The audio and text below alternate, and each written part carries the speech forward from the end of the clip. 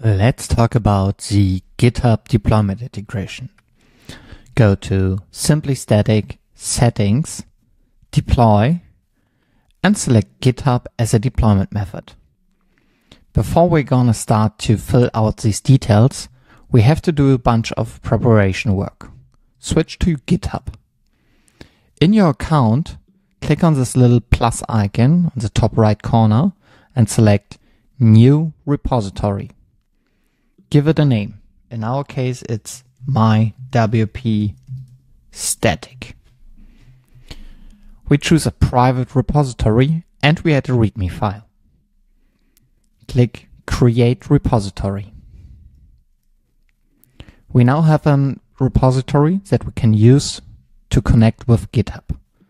Copy the name.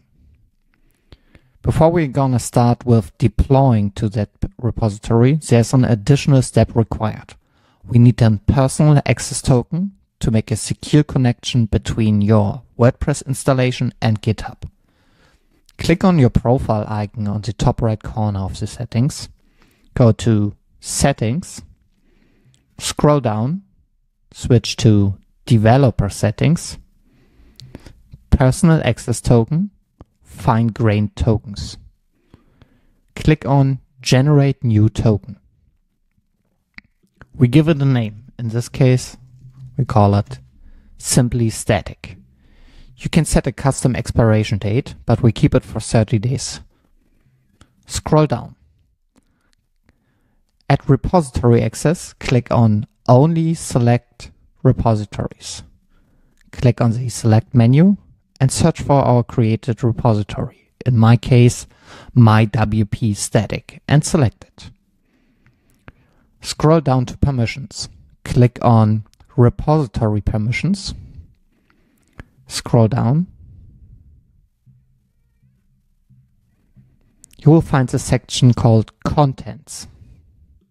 Click on the Select menu and select the Read and Write. Scroll down.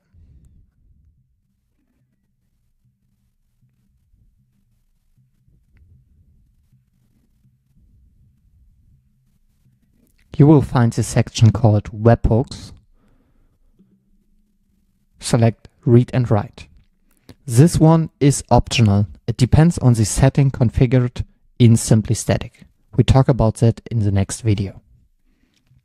Scroll down and click on Account Permissions.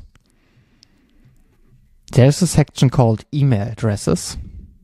Open the Select menu and click Read Only.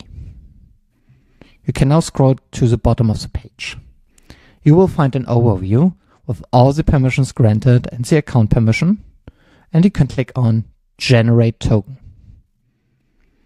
The token is now created, so copy it and make sure you will find it again because we need it in the following tutorial.